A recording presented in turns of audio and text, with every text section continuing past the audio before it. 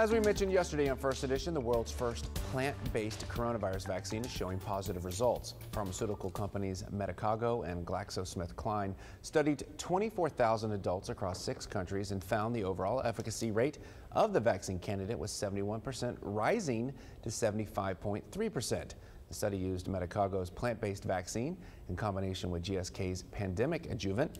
It's an ingredient that works to boost the immune response and efficacy of other vaccines. What does it all mean? Dr. Salim Sarani joins us live to discuss more. Dr. Sarani, when I sent this story to you, you were kind of like, that's interesting. What were you able to determine? And a plant-based vaccine sounds it just sounds interesting and also awkward to me. Good morning, John Thomas. Glad to be here. The reason is I say it's interesting because, it's been 20 years Medicago has been working on different type of plant-based product to booster the immunity, and plant-based product has been very near and dear to a lot of the folks who are vegan or vegetarian, and they don't want anything or a genetic component. But what it does is that they does some genetic modified plants, like even they can take a potato or a carrot, and then they try to form a protein which is like an antigen, and that antigen kind of looks like a viral antigen. And when it's given to the body perceives it's a virus, and then it starts forming antibody. So in other words, what it does is it's try to form a shell or a core which looks like virus, but it does not have any genetic product inside. It's just a plant.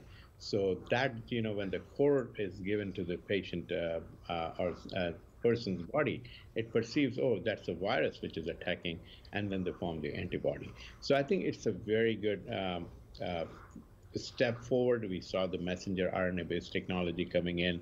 And second thing is this is now plant-based. So this is going to open up a long era of the products and vaccines which can come out that way.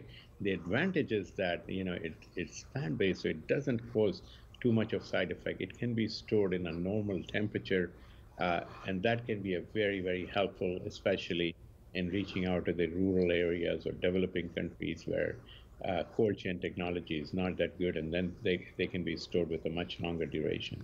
And it can be produced in larger amounts at a cheaper cost. The next question, the way I'm going to phrase it, I don't want to be misleading. Is this a safer alternative to other vaccines? Not saying those vaccines aren't safe, but I think you mentioned something about some of the side effects are reduced with said plant-based vaccines.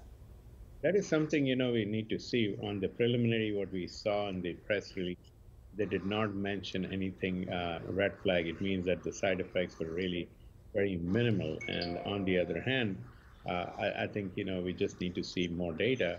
But again, it's an exciting technology. It's an exciting breakthrough.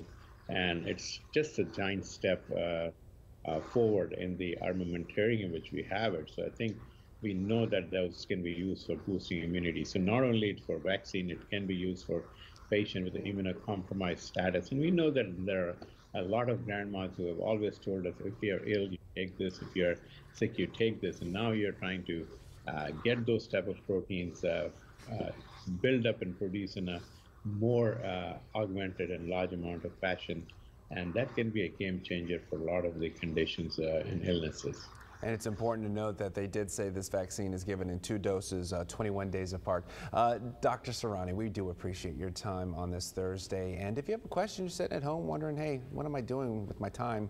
It can best be used by contacting Dr. Sarani. Send us a text at 361-855-6397. All your vaccine and pandemic questions.